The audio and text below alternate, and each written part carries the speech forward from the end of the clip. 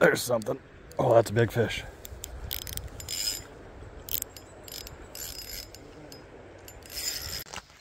And what is going on, YouTube fam? We are back and we are going to the river. Super pumped. It's gonna be a beautiful day. It's gonna be a little bit hot, so we will see what happens, but the river is looking gorgeous. The water's down a little bit, hoping that the fish are getting happy this morning and gonna bite. So we got some live bait that we're gonna use, we got some dead bait we're gonna use, and we even have some jigs if we want to try some artificial. So we're gonna start off using some crawlers and maybe get some of these big girls to bite. So who knows? I'm seeing a bunch of fish jumping here, and oh man, it just looks glorious. So stay tuned and hopefully we can get some fish on the line and maybe even cook some up for lunch. So let's go catch some fish.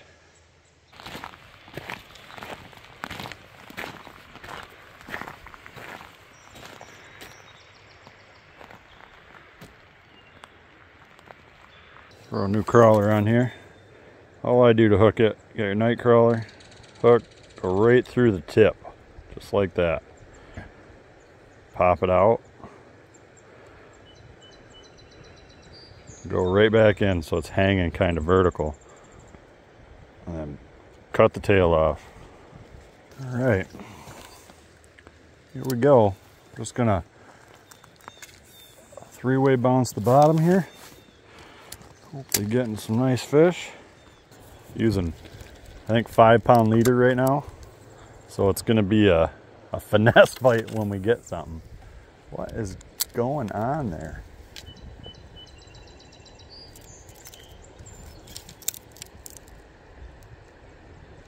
My rod's broken. What? All right, update. Main rod, didn't know, broken. It's my main river rod. It's 10.5-foot Okuma. Unfortunately, I don't have that rod now. It's my ultralight. I love it. It's perfect for the river. But I did bring a backup rod. I got my, what is this? This is only a 6-foot medium light. It's usually what I use for jigging. But I got it with me. I was gonna throw some jigs with it, but we're gonna give it a go, and hopefully we can get some fish on this one. I'm confident in it. So throw it in the comments though. Let me know if you guys ever broke a rod or shut one in a car door. I don't know what happened to mine. It looks like it got crushed somewhere, but I'm really careful with that rod, so I don't know what happened. But either way, we're gonna make the best of it. I still got one rod. We're gonna get some fish. I know they're biting, so stay tuned and hopefully we can get some.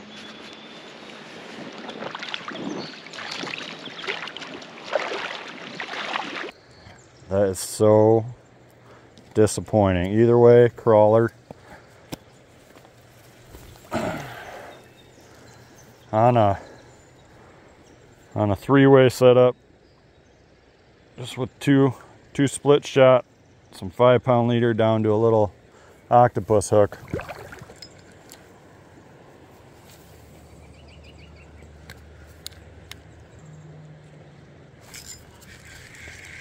There's something.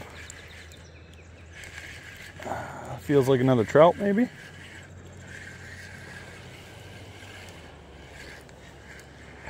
What do we got? Oh yeah, another rainbow.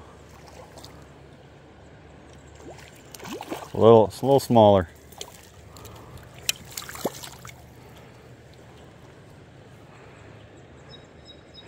Right in the corner of the mouth. But rainbows this time of year.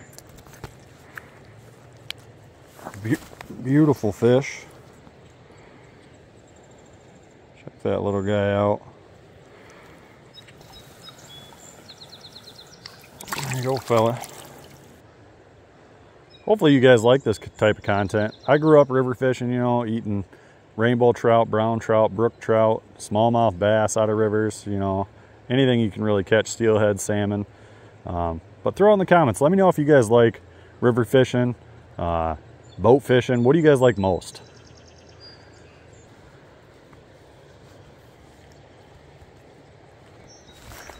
Oh, there's a fish. Caught me off guard. That feels like a smallmouth, maybe. Oh, that's another trout. Wow. All right. How big is he? And they do plant this river, but this is actually natural trout because it has its little, I think it's the adipose fin, but it's a beautiful trout. I mean,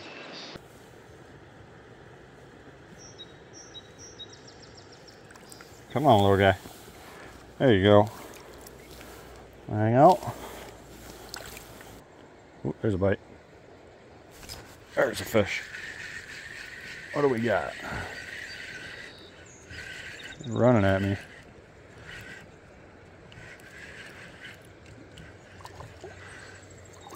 Another rainbow. Come here, buddy. All right. This one, a little bigger.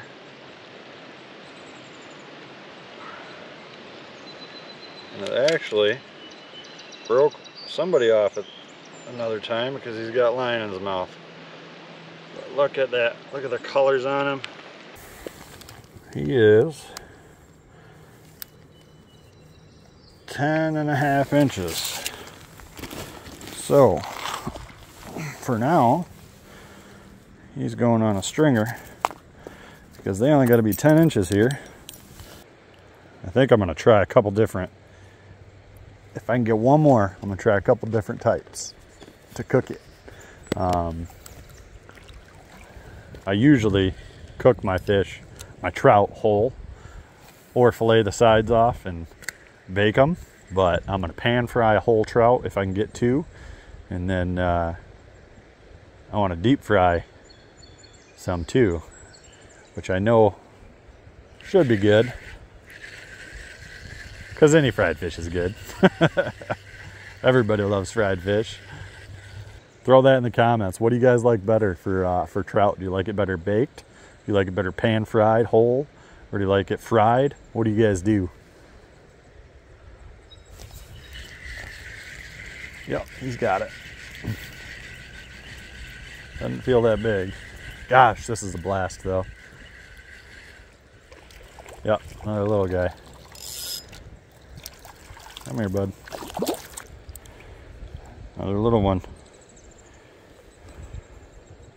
Beautiful little fish though. Go ahead, bud. Enjoy the rest of the day. I'm just working it across the bottom. That's all I'm doing. I can feel the gravel. There's a fish right there. There's a good fish. What do I got? Oh man. That might be a bass. That might be a smallmouth.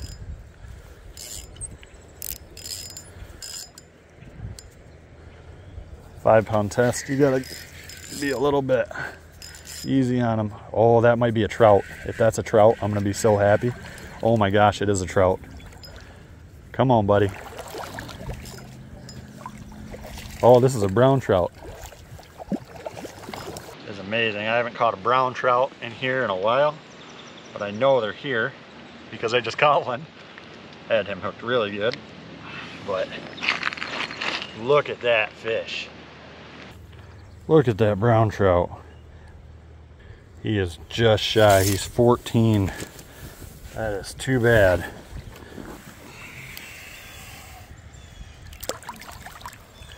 There you go, buddy. Holy crap. That got my heart going. That is a gorgeous brown trout. Like I said, I don't catch a ton of those in here, but whew, man, that was fun. Let's try and get another one of those. That could be what's right in that trough on those rocks. So we're gonna get back to it.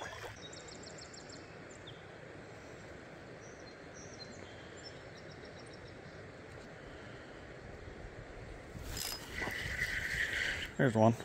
What do we got?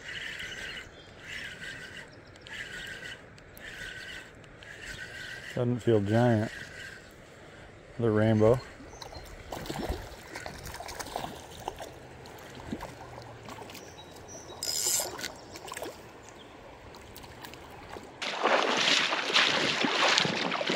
And there we go.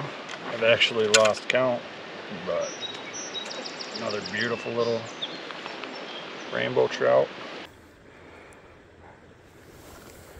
Dark colors. Yep, he's almost 11.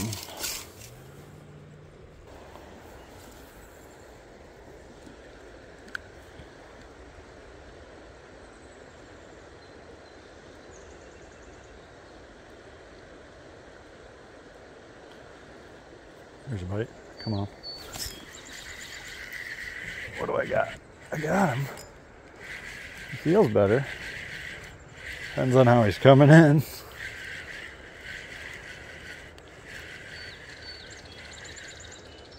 Another trout. Might be a keeper too. All right. He's definitely a keeper. He's 11.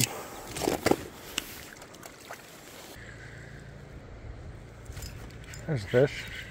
Didn't even know he was there. What do we got? A fighter? What's a better fish? This is a better fish. Ooh. Oh yeah. That's a real good fish. That's a nice rainbow. Right there. Gorgeous. Gorgeous rainbow. 13 3/4. There's a fish.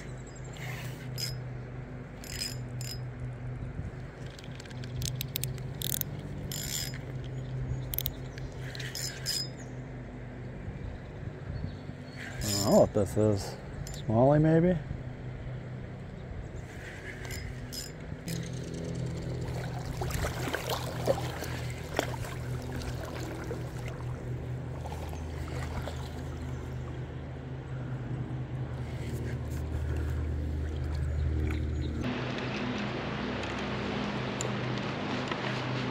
There we go.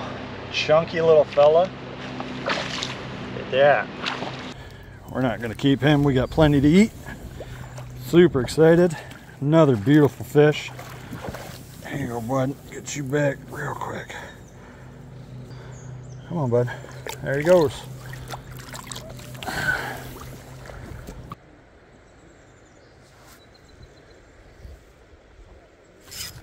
There's something. Oh, that's a big fish.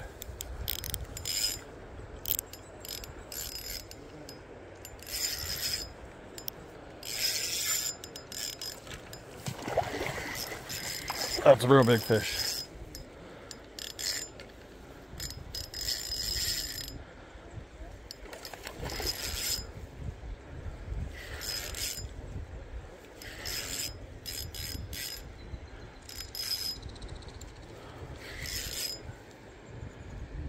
I don't know what it is. I don't know if that's a smallie or a trout.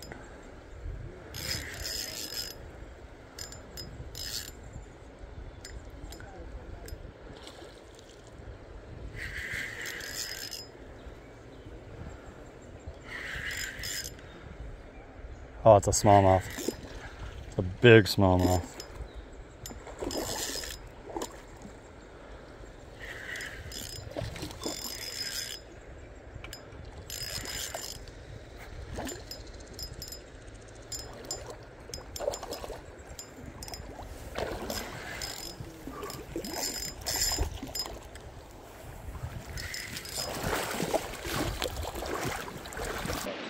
Barely hooked. Look at that smallie. Oh, absolute tank of a fish. Beautiful. Man. All right, buddy. Let's get you revived. There it goes. What a fight. Smallmouth. Just dig, acrobatic, just all around pure muscle, great fish. I feel blessed to catch that fish. Man, today I got enough. I got some rainbow trout and I'm happy. So, man, I'm gonna give it a little bit more, but if I don't catch anything else, I'll see you guys in the kitchen. As you can tell, we're back at the house. I know I said that I was going to do a cooking portion on the river, but I forgot some pertinent things for the cooking. I didn't have any paper towel, and I was going to deep fry, so that's kind of critical. Either way, I'm still going to do that just at the house. So what we're going to do is I'm going to deep fry one of these whole, and I'm going to fillet one of these, show you how to do that, and then I'm going to deep fry the fillets. And we're going to see which one tastes better, whether it is a whole deep fried fish or just the fillets deep fried. Either way, they're going to be delicious, and I'm hungry, so let's get going. And this is the one we are going to fillet. So all we're going to do is cut in right behind the fin, all the way up to the head. Turn your knife, get that all the way out. Turn your knife at an angle, and you're going to cut through all of the rib bones. You can hear them clicking. You're just going to ride the spine all the way down, and there it is. So I did take all the innards out of the fish, so it wasn't a big mess when I got here, and I did that at the river. And now we're going to take the other side off. So you flip your fish over right behind the fin, cut towards the head, pop that up, and then turn it, and you're going to start popping through the rib bones and pin bones, riding the vertebrae all the way down to the tail. And that's all that's left on that. There is not a lot of meat. That is perfect and cleaned off. Now we're going to take the rib bones out of these, and to do that, come on in here, we're going to go to the top of the rib bones. You can hear them right here, and you don't want to waste all the meat, so you're going to this is kind of a delicate process. You're going to keep your knife turned to where you can pretty much see it through the ribs. You're going to ride that all the way down, cut it off. Get what's left down here. Cut that off. And now we're going to take the fillet off the skin. So I have a little handle on this one. I'm going to go in and start working my knife down the skin, and then I'm going to hold this and kind of pull it back, and working my knife back and forth, following the skin,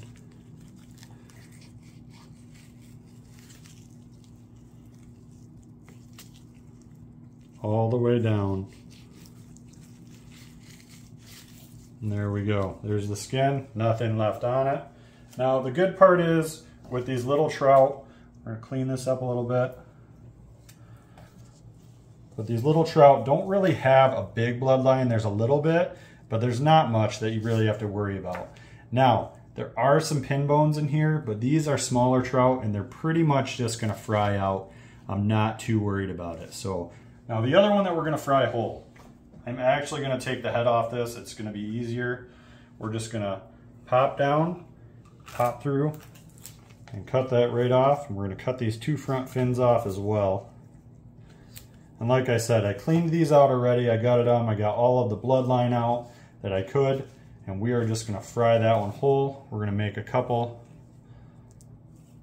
incisions so we can get some seasoning in there on both sides. And it's going to fry more evenly. And it's going to be delicious. We're going to take some Frank's Red Hot and my breading mix, which is 1 cup yellow cornmeal to 1/4 cup flour. And in here I have Everglades Original and Everglades Heat.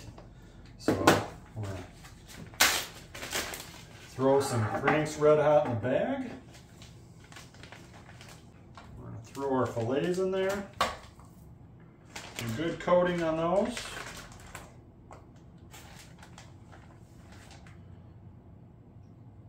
Throw those in there. And I like these containers because they lock shut. You can really not worry about making a mess. Flip it over, shake it up, coat those fish really nice. Each one is perfectly coated.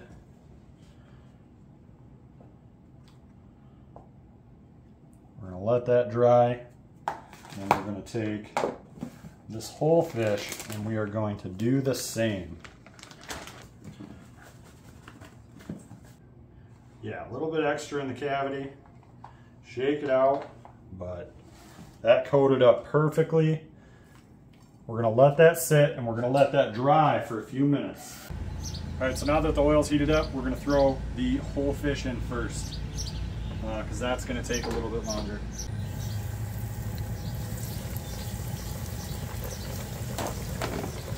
It's going to be pretty good, I think. So we're going to give that probably a minute, maybe two, then we're going to throw these in and they should finish just about the same time. So I'm super excited. It's going to be delicious. I'll see you in a minute. They should finish just about the same time. That one's already looking absolutely fantastic. And be careful throwing stuff into hot grease. We'll give that a few minutes. That looks so good. That's why you cut those incisions in there. That way the oil can get in there and cook it evenly at the same time. These fillets are just about done. We'll give them about 30 more seconds and pull them off. Really important when you have fried food, paper towel to drain that excess grease off. Man, those look crispy and delicious. Let's get this whole fish off. Oh man. All right, look at that. All right, moment of truth. Here we go. We're gonna start off with the filleted fish. And we're gonna see how good this is. Super crispy, flaky meat, really hot.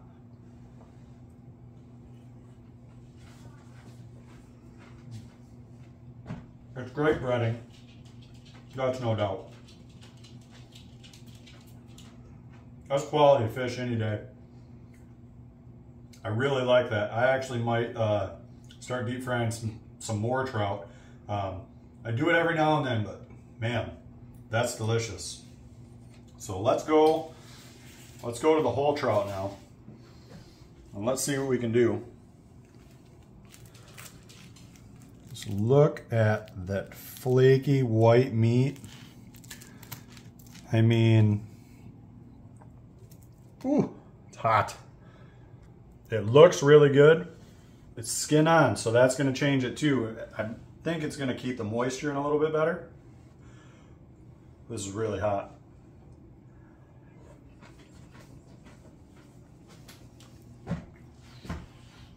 Wow. That's really good too. It definitely is different.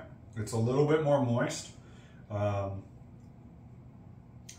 Let's say there's maybe a little fishier flavor just because the skin's on it and you got that little extra fat in it probably. But that's really good. I'm gonna cook more trout like this as well. And the best part about whole fish is this part right here. A lot of people don't eat these, but man, tails, fried tails are delicious. They're crispy, they're like potato chips.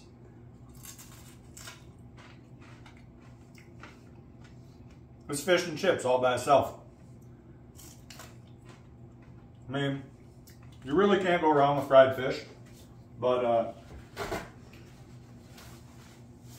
this is wonderful. I'm really happy I did this. If I had to give a winner, I probably still like the filleted fish a little bit better. It just reminds you of that good fried fish, some fish and chips, you know, and just it's wonderful. This is really good too, though. Don't get me wrong. I will do this more. This is really good as well, and I'm really excited about how this turned out. So, thanks for watching. Hopefully you guys liked the video.